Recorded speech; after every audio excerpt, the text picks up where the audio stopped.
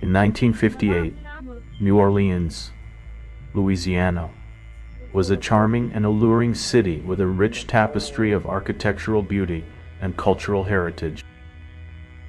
The vibrant streets were lined with picturesque apartments, ornate arches, and iconic landmarks, such as the historic St. Louis Cathedral, a majestic symbol of Christian faith.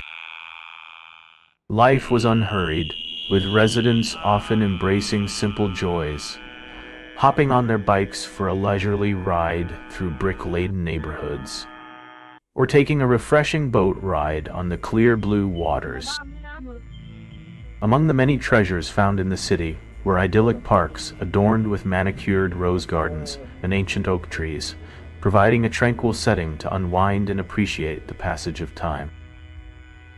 And when the sun began to dip below the horizon, the evenings would come alive with the enchanting sounds and sights of jazz performances wafting through the warm breeze, leaving behind cherished memories that continue to echo through time.